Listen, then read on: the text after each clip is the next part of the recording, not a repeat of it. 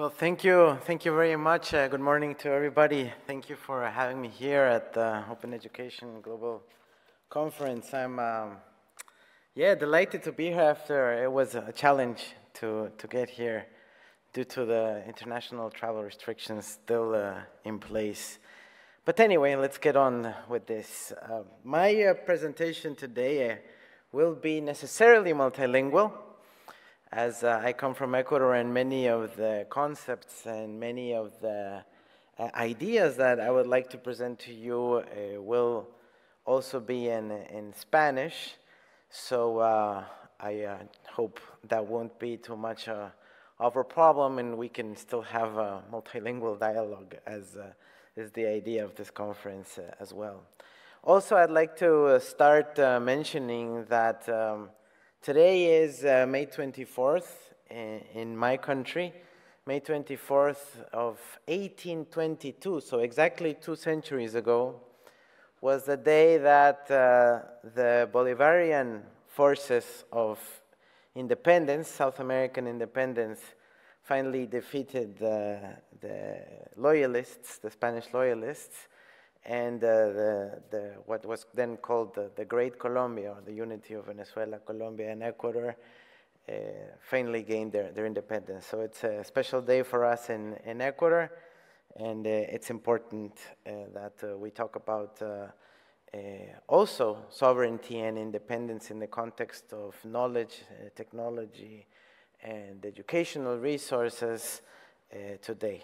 So with that, thank you again for the invitation. Thank you, University of Nantes, and Open Education, and all the other organizers. Thank you, Paul, for inviting me here to speak today.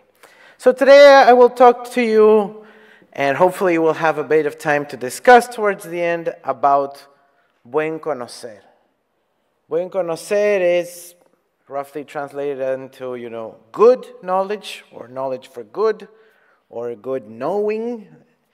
And I will try to discuss some of the policies that I implemented together with a very large team of hundreds of courageous and professional Ecuadorians, and thousands and thousands of teachers all over the country, and students and artists and so on, that were covered by the Ministry of Knowledge and Human Talent of Ecuador.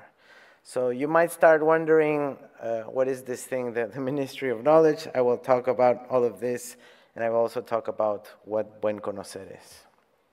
So, how do we get to Buen Conocer, or this concept that we're going to try to discuss and define today?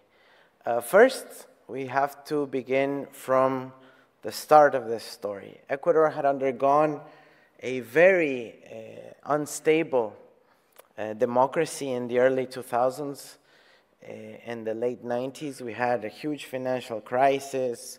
Most of the banking system went under. We had millions of people leave our country due to the crisis.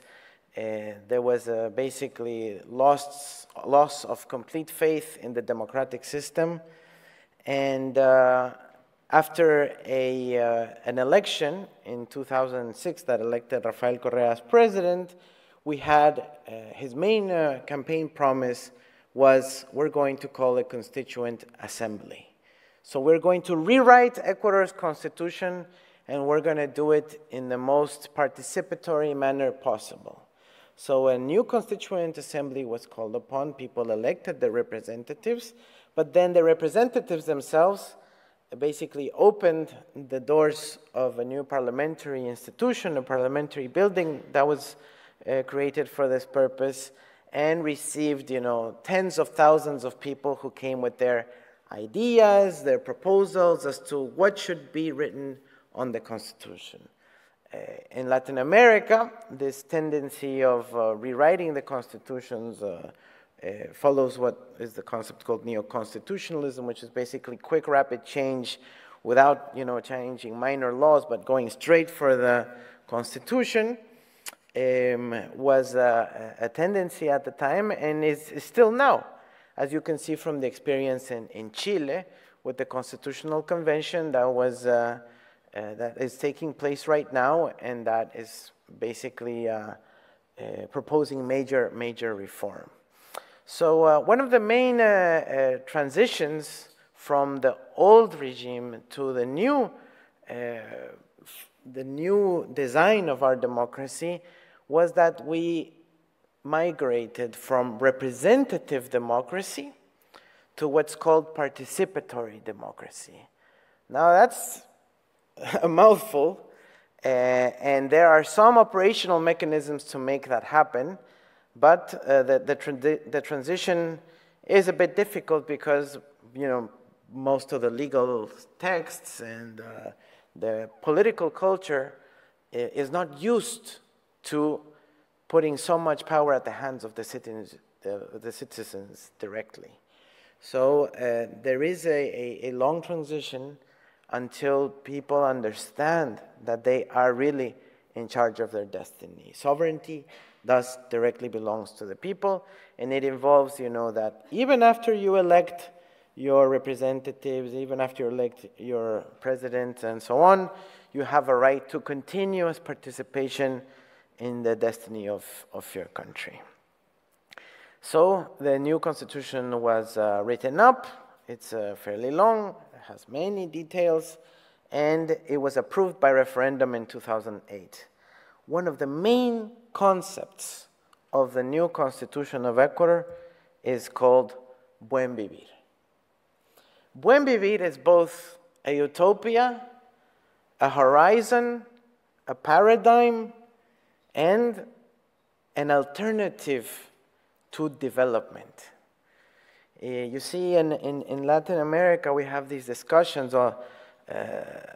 about, you know, how to reach development, how can we overcome underdevelopment, how can we, you know, not be so third world, how can we overcome the difficulties of being of a colonial past and so on.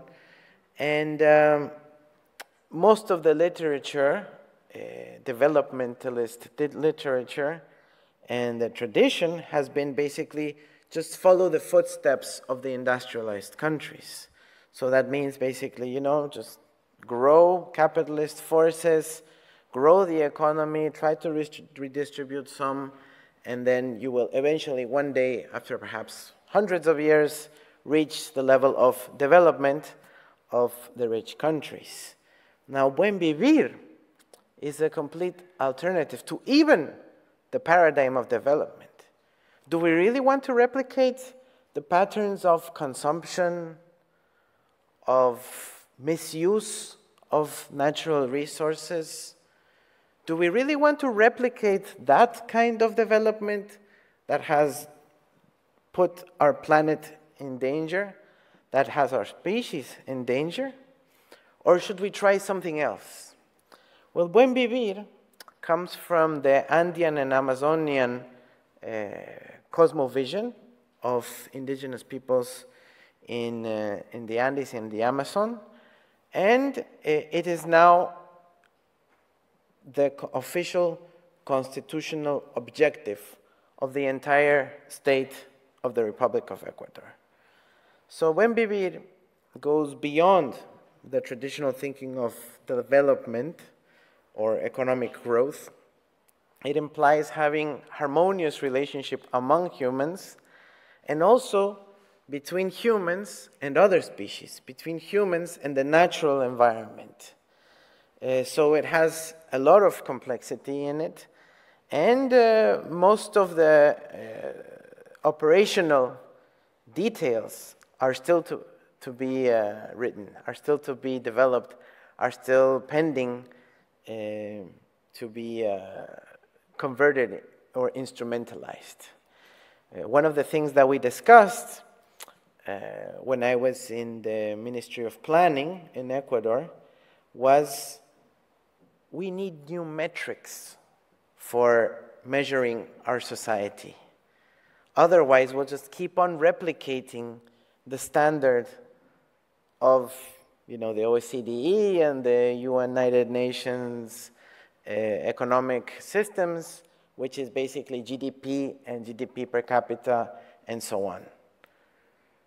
Maybe we should measure something else. Maybe we should measure our mental health. Maybe we should measure how we relate to future generations. Maybe we should measure how we deal with social and ecological conflict among ourselves. Maybe we should take into account, crime statistics into measuring well-being and so on. And maybe come up with this new metric to really evaluate how we're doing. Well, we took this challenge seriously. And this is where my story begins personally. I was designated as the Deputy Secretary General of Planning for the Buen Vivir, for good living. I tend to have really nice job titles in the past.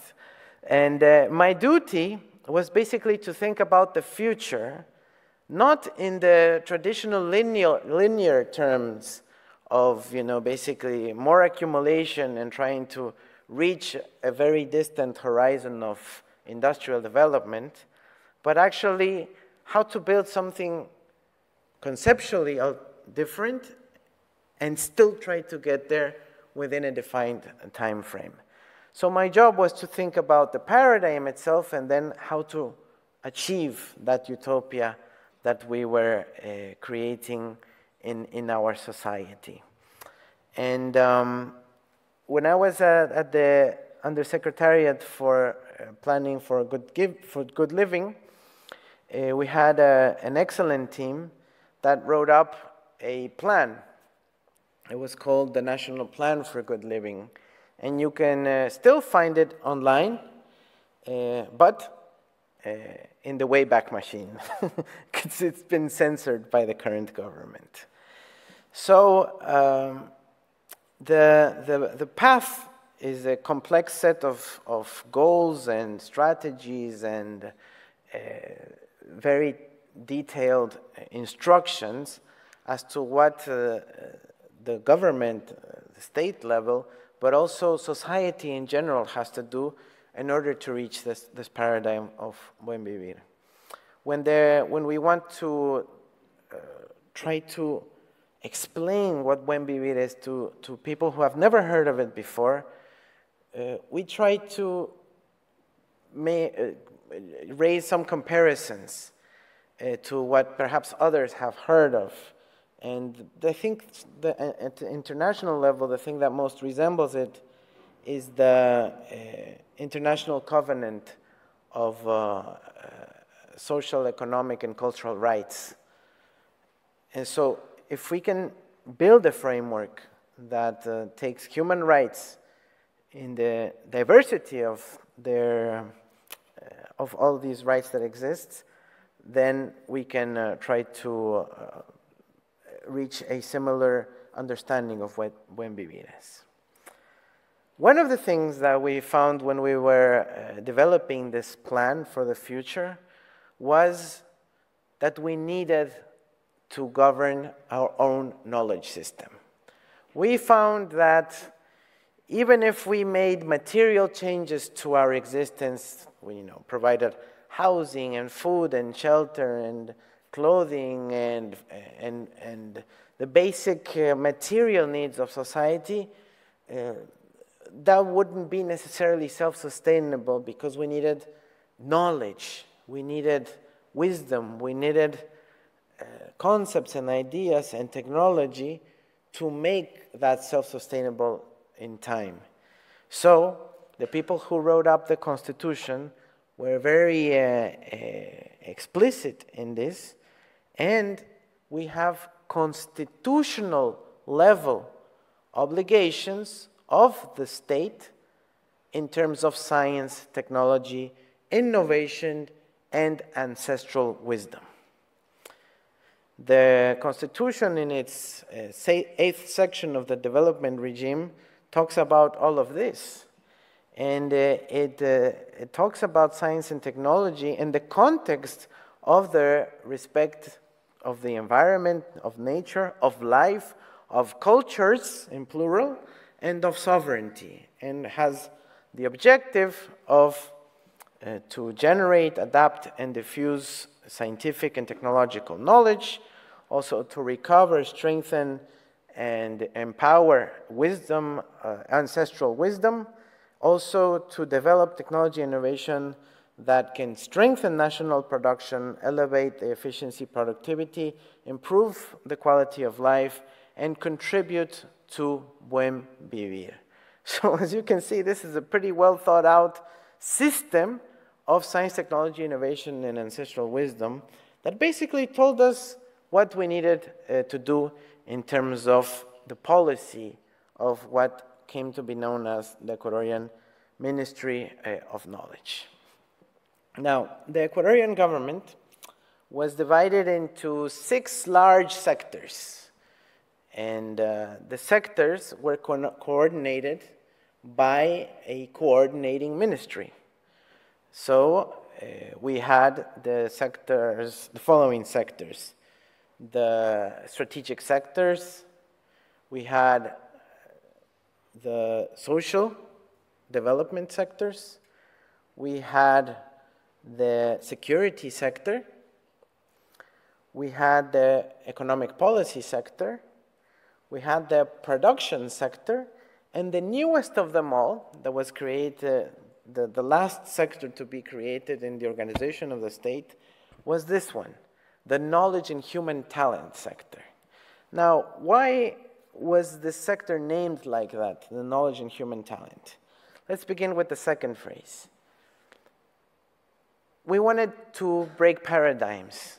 When sometimes you hear in an organization or in a company or even in an institution dedicated to knowledge, talk about human resources, right?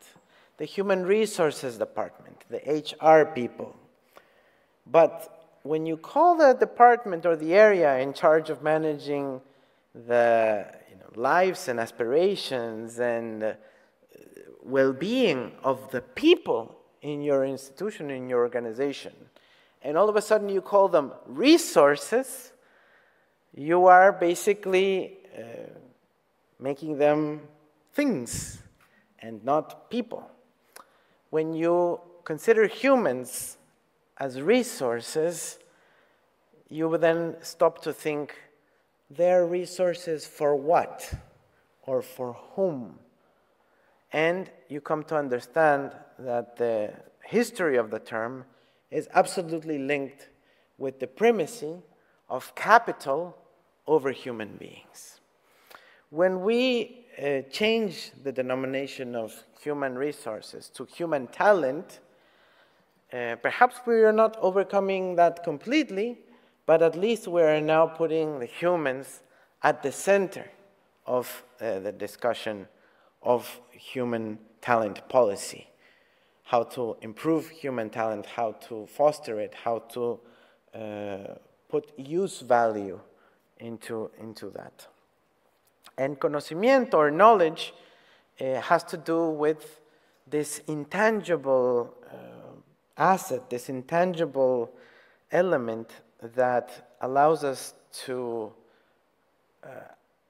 avoid permanent dependency on natural resources. Our societies, in Latin America especially, are very dependent on what is called extractivism. So basically taking things out of nature and physically sending them elsewhere to provide for exchange value. So get a few dollars and then buy something else with them. When we talk about knowledge, we talk about slowly but surely replacing this dependency on material nature and trying to make our economic system more dependent on our brains, on our knowledge, which is of infinite and non-competitive nature. So the Ministry of Coordination for Knowledge and Human Talent had a lot of duties.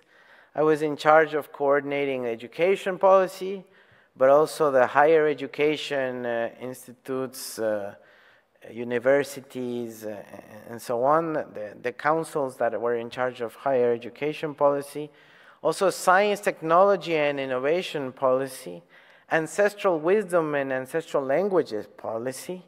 Intellectual property was how we redenominated that as intellectual rights. We wanted to get away from the definition of property.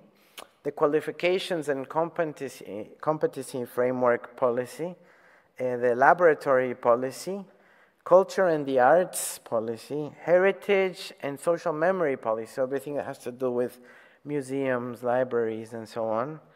The creation of new universities for our aspiration of Buen Vivir. The creation of an entire new city called the City of Knowledge, Yachay. And the public service career of our public officials or public servants, people that worked for the state. So as you can see, there was a lot to do. And we organized our work into what we call the prospective agenda for the knowledge and human talent sector, called Ecuador hacia el 2035, Ecuador towards 2035. We set a 20-year plan to achieve our goals in terms of getting a bit closer to Buen Vivir. And that implied basically democratizing knowledge through very heavy investment in education and all the sectors that I have mentioned.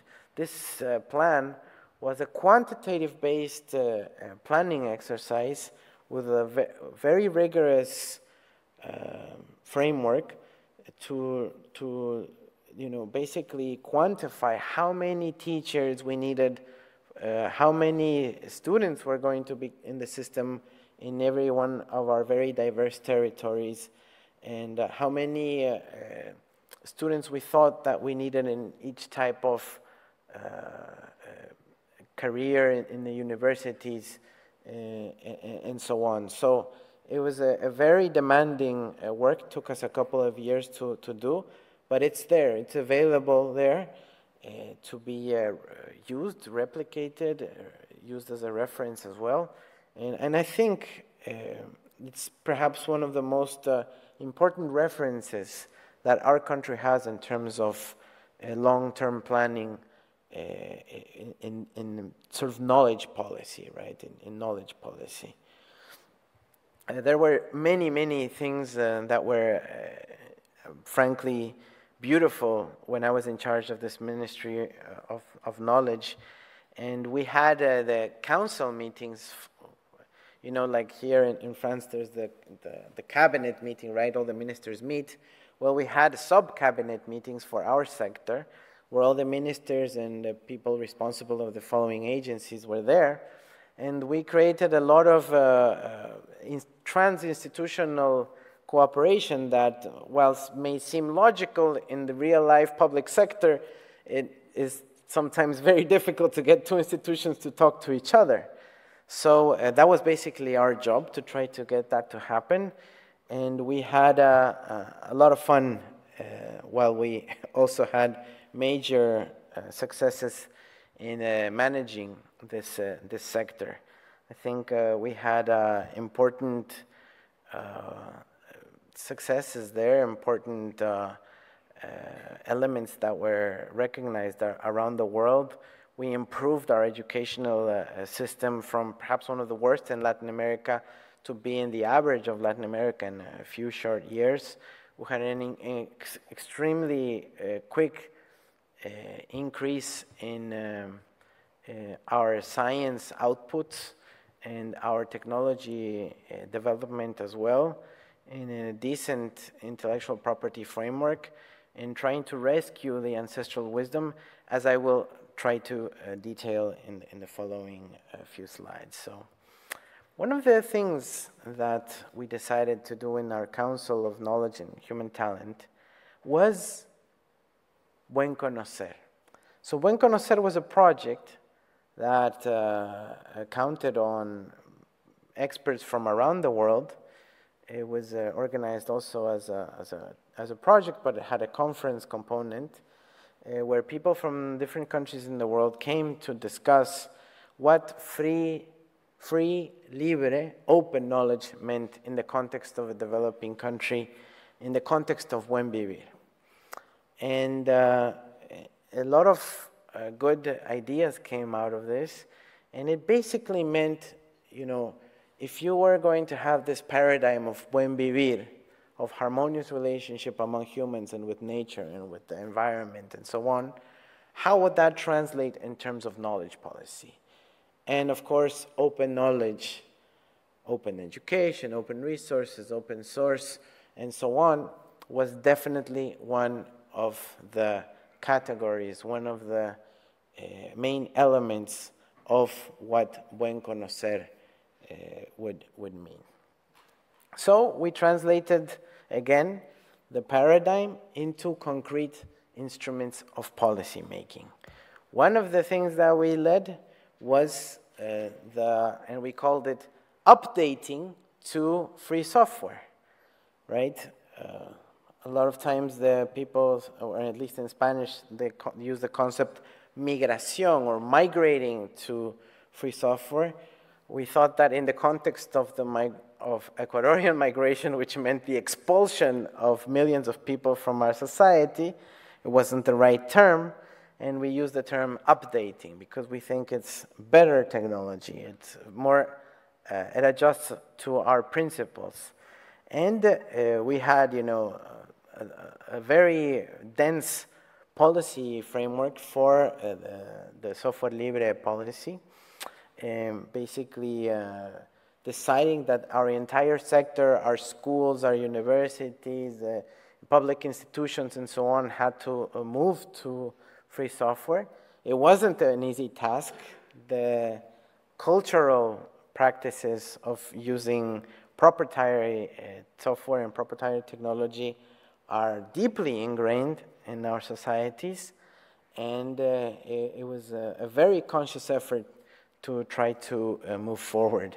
I remember we even had an installation of the Linux operating system in the government institution computers, and the public servants were complaining that they weren't used to it, that they wanted to go back to the dominant technological providers and so on. But, you know, you have to develop policy around it, and one of the things that we found was that we had to start at a very young age, right? So you had to start in the school systems, you had to at least teach both, you know, when you were a young student, so that you would be comfortable in this environment of more freedom, of governing your own technology, of having technological sovereignty. So that took a lot of our time as well. Perhaps one of the most interesting efforts was the development of wiki legislation, right? So it was the construction of our knowledge law, which in Spanish is called Código Orgánico de Economía Social del Conocimiento e Innovación. This law was constructed, it was built collectively with a wiki framework. So we put the texts of the law on a wiki system, and then people from all walks of life could contribute to the law, to the draft of the law, by suggesting articles, modifications, changes, and so on, that would then be delivered together with the final draft to our national parliament, so that then they could discuss. I think this is very, very important, and I think, in fact, this should be raised as to a sort of transparency standard of lawmaking, so that, you know, when in parliaments there are modifications to drafts of laws, you can see what sector is putting what, right? Because otherwise, sometimes laws come out and you say, hey, where did that come from? Oh, and then you find out that it was lobbied by somebody else or an interest group. And I think it gives a lot of transparency to the lawmaking process. So we called this effort the WikiCoesc, which was very important in the construction of this law. It took a long time, but we thought it was worthwhile. This effort was led by the Secretariat for Higher Education, Science, Technology, and Innovation. We didn't stop there. The law was eventually passed by our parliament. It was one of the last laws that was passed during the Correa government. And we decided to experiment with many other policies. One of them was to try to democratize one of the most conservative forces of the government, of the state, which was the central bank. Right? I started my public service career at the central bank when I was 21 years old, and I saw from within how extremely conservative that institution was. So we said, how can we use knowledge policy to try to democratize one of the most conservative institutions that, basically controls the power of the economic system in a society? And in Ecuador, we implemented a policy of electronic money system, right? This was 2014, and then the pilot that I will explain happened in 2016, way before the current discussion of what are now called central bank digital currencies. But what we did was basically push our central bank to open its accounting and core banking system so that transactions could be done directly by citizens. And we basically organized a hackathon for that purpose. To my knowledge, this is still the only, definitely the first, but I still think the only hackathon developed by a central bank, totally open to social innovators to develop pertinent and appropriate technologies for the use of our society. We are very proud of this effort. We had amazing developments in a very short time span, basically solutions for people who had some sort of handicap, people who had disabilities, people who had who wanted to use the bus services, and so on, with electronic money issued by our central bank. So it was an interesting effort, and this is the kind of things that we pushed with open innovation systems, right? So basically forcing the government institutions to open up with APIs, with interfaces, so that innovators could access this very valuable and secret knowledge that used to be secret, and then use it for the social purpose. We also organized the first Ingeniatec contest, which was basically a analysis we did of the procurement policy of our country, right? So we analyzed what were the main purchases of our government, right? So printers, cartridges, computers, and so on. And we said, okay, are these printers being made in Ecuador? Are the repairs provided in our country? Are they imported? And because we are developing a small country, we have to try to save our hard currency as much as possible. And we analyzed our government purchases and how much of that was imported from abroad. And we said, look, we need to try to do import substitution for these specific categories. So we organized these contests for local technology developers, engineers, together between enterprise and academia, to develop local solutions for government purchases. And we did a really good job. We replaced over $300 million worth of imports in a matter of 2 years, which for a country like ours is a lot of money. And of course, that meant that we had local technology, most of which was actually applying open source technology elsewhere to our benefit. Now, one of the contradictions that we faced in our knowledge policy was how open, the degree of openness. How far do we go in terms of opening up, open government and so on, but especially how far do we go up open in terms of our genetic and our biological resources? As you may imagine, Ecuador is one of the most biodiverse countries in the planet.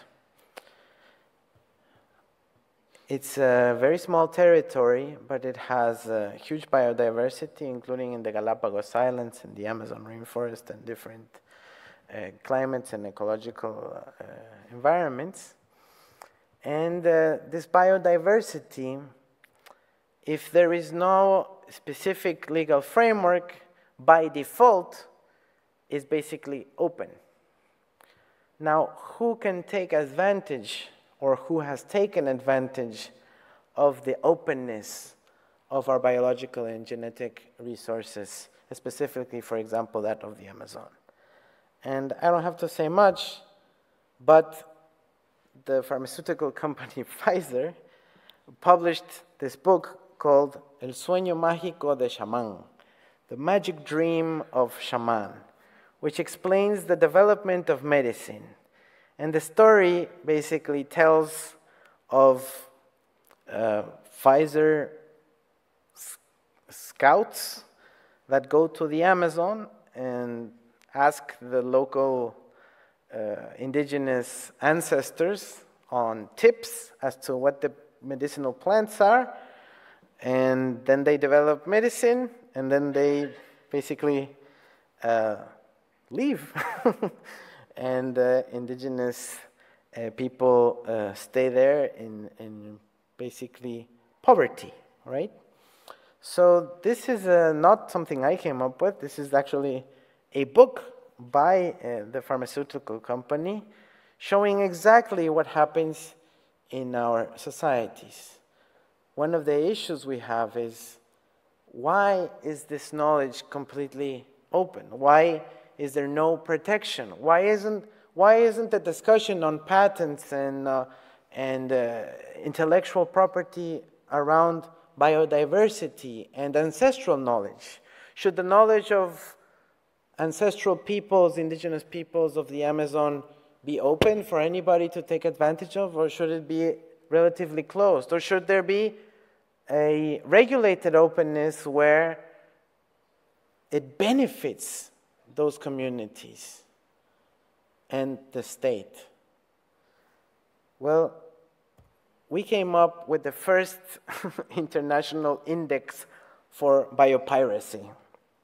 And we analyzed Ecuadorian biodiversity, especially medicinal plants and some vegetables that only grow and are endemic to Ecuadorian ecological floors. And we compared that to patents that were being filed around the world. And we saw that basically pharmaceutical companies were patenting knowledge either directly or derived from Ecuadorian biodiversity and associated ancestral knowledge to that biodiversity, right? So it's one thing to put a scout in the middle of the Amazon and have to try, every one out of 10,000 different plants out there to see what happens with 10 years worth of studies in laboratories. And it's another thing if that scout can interview the shaman of the community and ask which are the valuable medicinal plants. That saves the research efforts decades. So how is that retributed to the community that did take millennia to find that out. Most of the time through trial and error of actually living or dying. Well, the international system has an agreement called the Covenant for Biological Diversity, and the associated protocol, Nagoya Protocol, which is supposed to benefit the local communities with some money, some royalties for the use of genetic and biological material from those communities or from that country. However, there's still a discussion around the world whether those royalties should only go to the direct uses of that biodiversity, or whether they should also be paid when there are derivative uses of that biodiversity. So, for example, if they put that to make basically a chemical component, sure, maybe they will have to pay. But if from that chemical component there are other solutions like cosmetics, other medicine, or something else, then should that also pay royalties to the original source? And that's where the discussion is around the world. So it's very contradictory that the rich countries of the world, industrialized countries, are very strict in terms of demanding basically property rights around intellectual property and enforcing anti-piracy measures and so on. But when it has to do with biological diversity, they say, oh no, you should keep that open because it belongs to the world, right?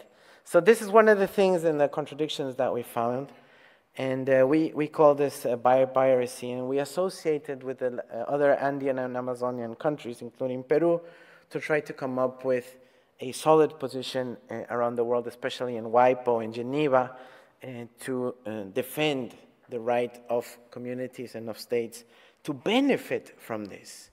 Because if we have this responsibility to reach Buen Vivir, if we have a challenge of trying to leave extractivism and not exploit oil or timber and so on, but then maybe we should make nature in its biodiversity, associating it with knowledge and science and technology, be the alternative.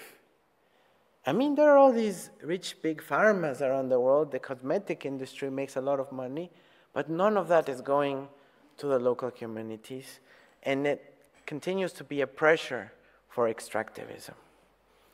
As you can see, the countries that have incurred in biopiracy, at least in the case of Ecuador, the most are the US, Germany, the Netherlands, Australia, Korea, and others, okay? So, this is something that should continue to be studied in the context of, okay, but open, but for whose benefit? What we decided to do was to create a new university. We said, if we want to really transform our society away from extractivism, away from oil production and mining, eventually into having biodiversity be an actual means of survival and of making ends meet for our society, we need to put resources into that. So we created a new university called IKIAM, which means jungle in Shuar, an Amazonian language. And it's created in the middle of the Amazon. The university is my favorite, my personal favorite. As you can see there, the university is endowed with 93,000 hectares of biological reserve, right? So it has 8 different ecological floors, up from the Andes down to the Amazon, for the scientists of IKIAM. They have basically the best library in the world. And they have the duty of finding the potential of the rich biodiversity of the region to basically offer an alternative future for those communities who live there and also for our country. Now the university is a bit larger now, there have been new buildings constructed, but the idea remains the same. 93 hectares of live laboratory, and the IKEM University is now the second university with most publications now, even by undergrad students that have gone into taxonomy and investigating the potentials of the rich biodiversity that we have. Now, as you can imagine, doing this is pretty hard. It's not easy because we have to struggle with an international context that basically avoids countries from developing these pathways. It's not as if it's only political will that we have to deal with.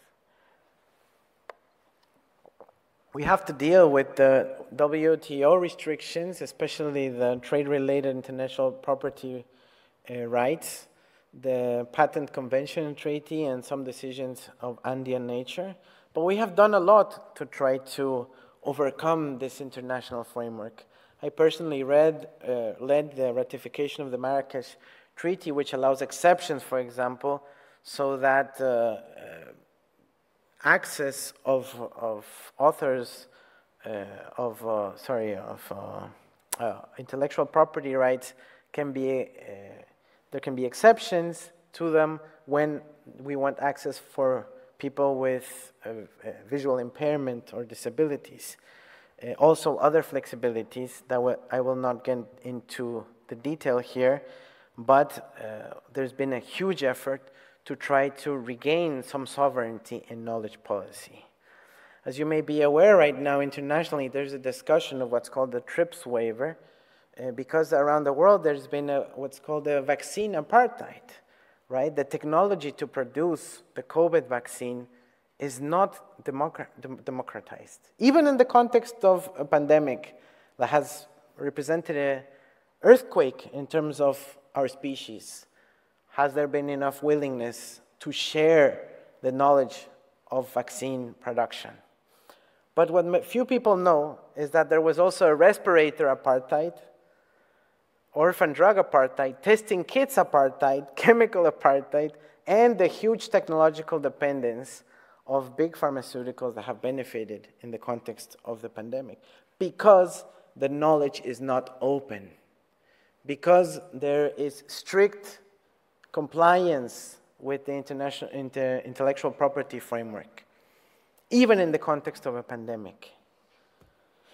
What we did was use knowledge policy, progressive knowledge policy, to try to overturn this. And we allowed ourselves to save over $1 billion in purchasing medicine just with progressive knowledge policy that I will explain in a second. This allowed us to save tons of money. How? Basically putting standardized generic requirements on our medicine purchase policy in Ecuador. And this has to continue forward, hopefully, to allow us to increase access to medicine. So we have actual real-life experience by democratizing knowledge and having that represent huge reductions in budget and more access for medicine just with knowledge policy, with adequate knowledge policy that avoids harsh intellectual policy restrictions. Now, there are many other things that we wanted to do that we didn't have the time to do, that I will only mention here. But this is an ongoing struggle for developing countries. What we can do in terms of knowledge policy to actually have a little bit more of a say in terms of our destiny, in terms of our future. I'm going to conclude with what has been my story in the last year or so. and it's that I didn't expect it, but in 2020, around the middle of the year, in the middle of the pandemic, I got a call from our political leader who led what we call the Citizens' Revolution, Rafael Correa, and he said, hey, you know, I really like the policies that you've been pushing during the government and so on, and I want you to be the candidate that represents the progressive forces in the future election. And of course I said yes. So I had to campaign around the country for almost a year. I did win the first round of the vote. Unfortunately, in the second round, I lost by a small margin. I got 48% of the vote against 52. But what we would have applied, the type of policy that we would have applied had we won, is exactly what I'm talking to you about today. That of a sovereign, technological, Buen Vivir-oriented policy that would have worked with the knowledge community, not only in our country, but around the world, to try to change our reality, to try to approach to our paradigm of Buen Vivir. And as a small demonstration of that, I want to finish with a video that was part of our political campaign, what we called Democracy 3.0, which was basically citizens' participation in our common destiny. We developed what was called the Wiki Plan. Con la democracia 3.0, construye tú también el plan de gobierno para recuperar el futuro. Sé parte del Wikiplan. Ingresa a www.andresarauz.es/plan de gobierno. A través del Wikiplan podrás realizar tu aporte para el gobierno de todas y todos. Es de libre acceso, de participación horizontal y democrática. ¿Cómo puedes participar? Es muy sencillo. Regístrate, crea tu cuenta, ingresa tus datos y confirma tu correo. Accede y edita tus propuestas. Participa de las discusiones en los distintos temas de debate. La democracia 3.0 nos permite estar conectadas y conectados. A recuperar el futuro. Sé parte del Wikiplan.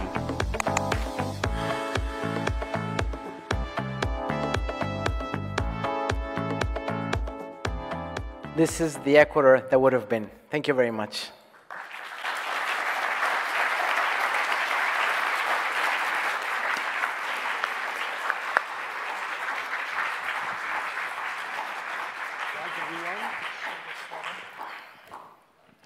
Questions?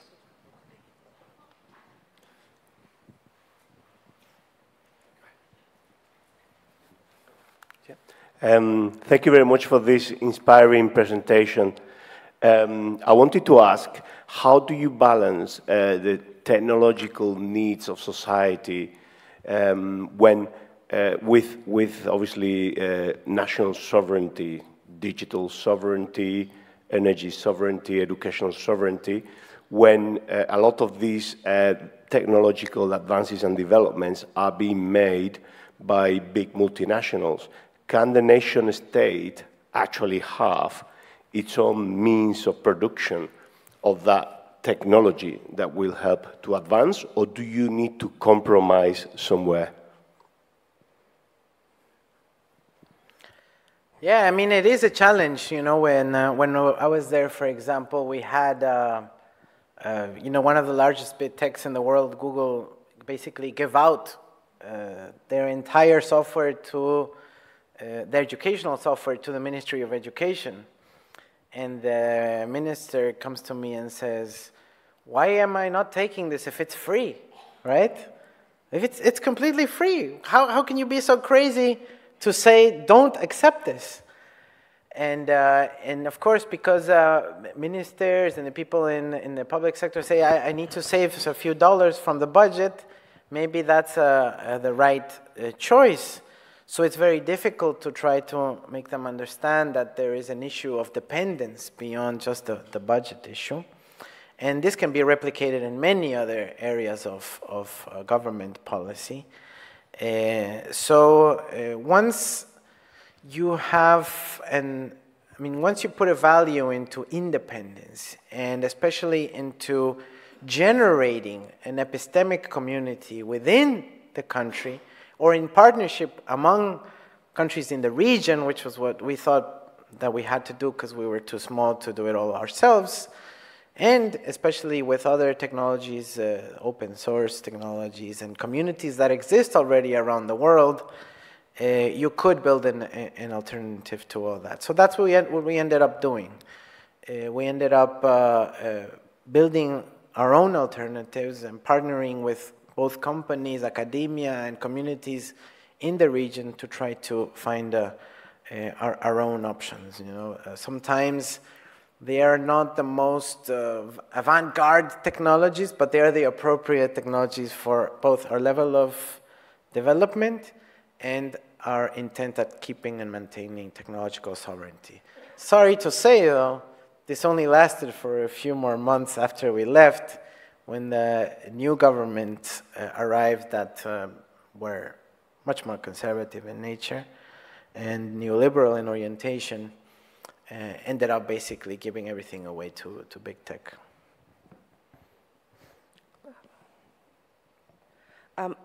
Thank you for your presentation.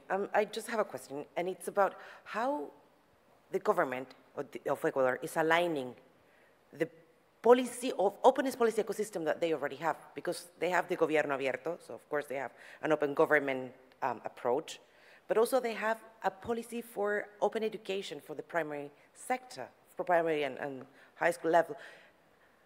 Where is the alignment, or where it's kind of this trend for Ecuador looking towards the future in the context of opening up to knowledge and education and governance? Well, I think there are many challenges there, you know.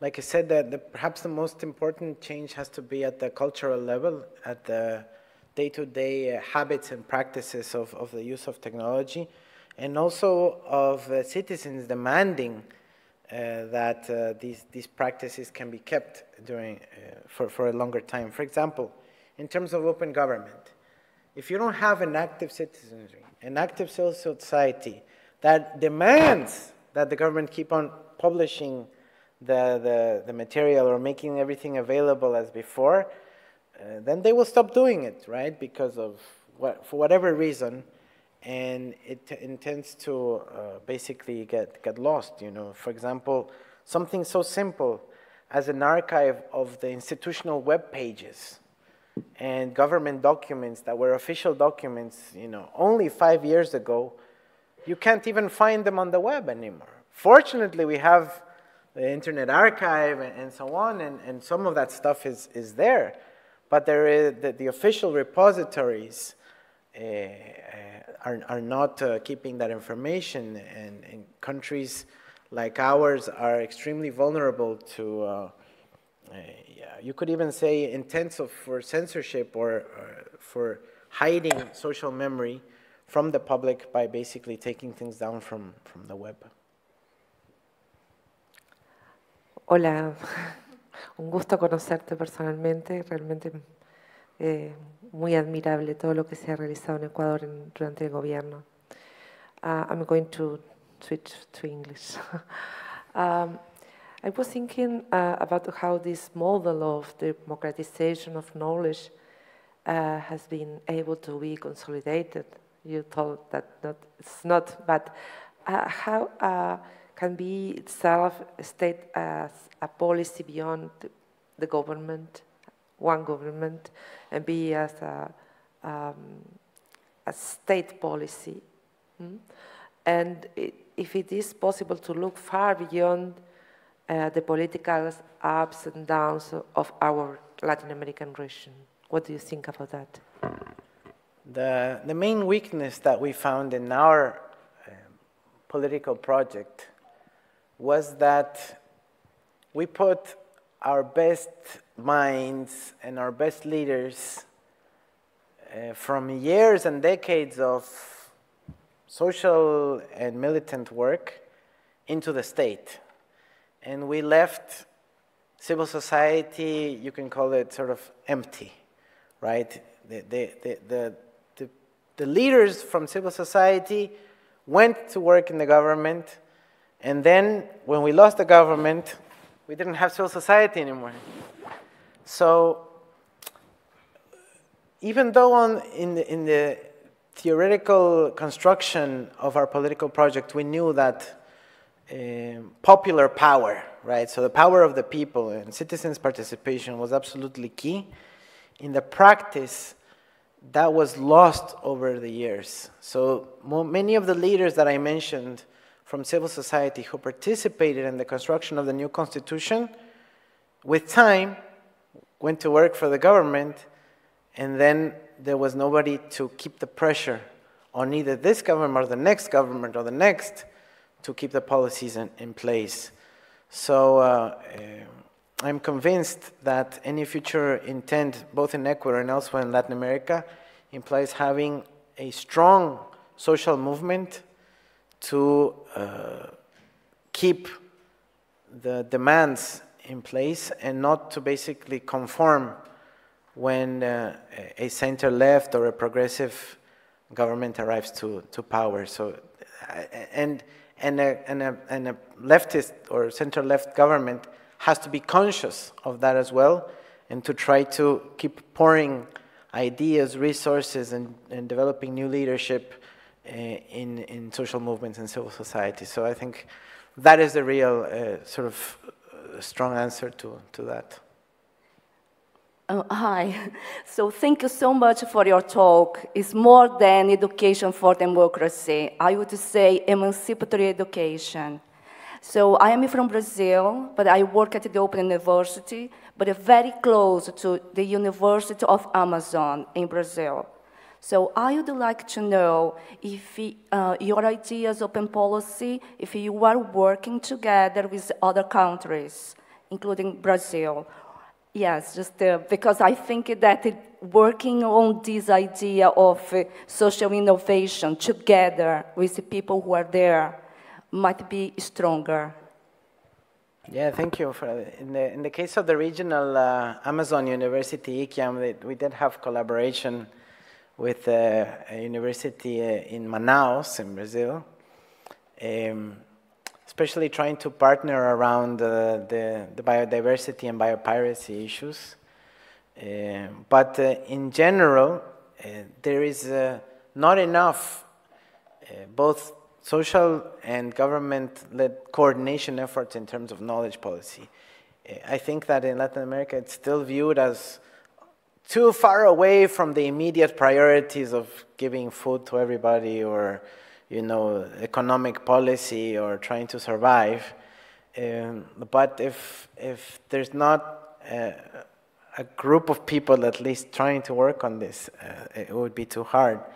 One of my campaign proposals last year was to work in the context of Latin American regional framework to have a Latin American Erasmus, right? So that we could have, 100,000 Latin Americans do exchanges among universities in the region, so that you could build a strong social base for these transformations that we need, and for fraternity purposes as well. So yeah, I mean, there's a lot that can be done with very little, but I seem that when I talk about these things, it seems like I'm talking about too far from the immediate priorities of other politicians. You know what I mean? So hopefully that can change with time once we realize that we are in the 21st century. Hi, Nicole Saad here from the Wikimedia Foundation. Thank you so much for your talk. I feel like this is the first time in a long time that I've been inspired by a politician, so thank you for that. So my question for you is, so I come from the Wikimedia movement, and our mission, one of the pillars of our mission is around knowledge equity. And so when you were showing about the university and the Amazon where they're doing all of this research, I could think that Wikimedians would immediately want them to start creating Wikipedia articles about the things that are being published. And so Thinking about, you know, protection of indigenous knowledge and all of the things you were sharing about like biopiracy and that, like what are the ethical guidelines that you would suggest for Wikimedians and OER developers as we think about knowledge equity and ensuring representation and closing knowledge gaps while also safeguarding indigenous knowledge and indigenous communities? Yeah, I mean, I perhaps won't get into all the details of ethical behavior in terms of OER for indigenous knowledge, but I guess the main principle is to work together with the indigenous communities, right? So it takes a plane to go there and to try to say, how much of this do you want to open up and how much could be used even for promotional purposes, but that when, you know, the real deal comes, then it can actually represent an alternative, economic alternative for the indigenous communities in terms of their ancestral wisdom. I think that is the real challenge, is to work together, and that's the idea of the regional Amazon University, because it's placed there. We had a challenge in the first year of the university because only about 4 students the first year were from the actual Amazon. All the others were from other parts of Ecuador that went to the Amazon. So you could think of that as internal colonialism. And we said, why? We need to change this. So we had to come up with explicit affirmative action policies so that students from the Amazon would want to study there, and not only from the Amazon, but actually from the communities themselves who want to go there, and we eventually changed that. So I think that's the kind of thing that has to be done, you know, to try to have the local communities govern themselves, and whatever we can do to support them with, you know, knowledge and so on to get there, yeah. But there are, I think, a lot of discussions around this, and you can probably find ethical standards at the UN level for this as well. Okay, so please join me in thanking Andres for our fantastic talk. Thanks so much, Andres. Thank you, fantastic. everyone.